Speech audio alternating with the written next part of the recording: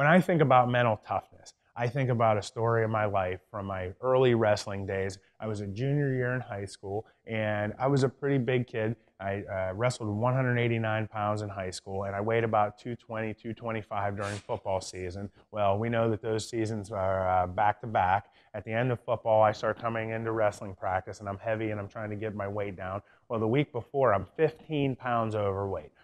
Even with that, most people would have said, give me another couple weeks. I'm going to try to get my weight down. But I was dedicated to what I wanted to do. I was dedicated to my team. I was dedicated to my coaches. I was dedicated to myself to do what I said that I was going to do. So I come in the day before the match. I'm still 5 pounds overweight the day of the match. I go to the pool. I do all the workout stuff that I got to do. I'm laying in a puddle of sweat afterwards. Finally go to the locker room, and I'm on weight, right? Couple hours go by, the other team shows up. The year before, there was a kid that wrestled at 171 pounds that was some level of state wrestler that was pretty good, and I watched him the year before wrestling. Well, he walked in, and you could tell, and I wrestled 189, and I was like, oh man, this kid's in my weight class. And my whole demeanor just went, because I knew that cutting 5 pounds earlier wasn't going to let me be at my best possible, right?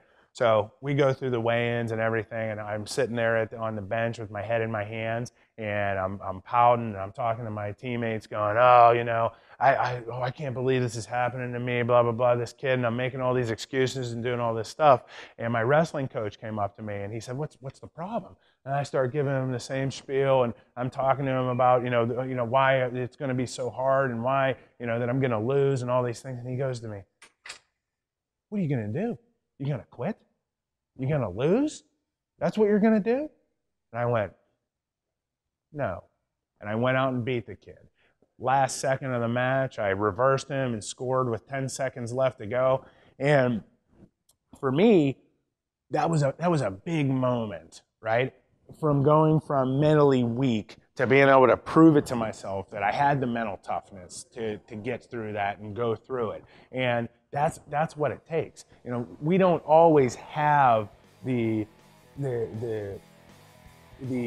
fortitude to always do it. But if you don't push yourself to see if you actually can, if you won't try, you'll never know. And that's the reality about mental toughness. You have to push yourself from point A to point B and see what happens when the smoke clears. And I'll tell you what, sometimes you'll surprise yourself just like I did.